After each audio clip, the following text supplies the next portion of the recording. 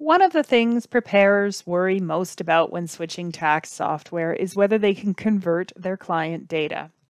Our comprehensive file carry forward brings in the relevant prior year values to the current year tax return.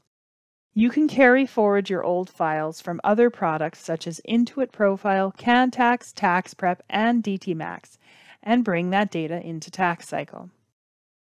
To carry forward a single tax return, launch TaxCycle and find the type of return you want to create. Then click Carry Forward. Browse for the file you need and click Open. If you need to carry forward an older return, the same option appears under the year of the return you wish to create. You can also carry forward a batch of tax returns using the Client Manager database.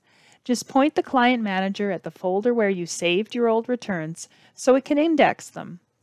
This adds them to the database even though they are files from software other than TaxCycle. Once they're in the database, you can search and filter to create a list of files and then add them to batch for carry forward. Finally, TaxCycle also has a few extra carry forward options to help you. Carry Forward and Link creates a DocCycle PDF file along with a TaxCycle file, so you are ready to store your client's source documents as well.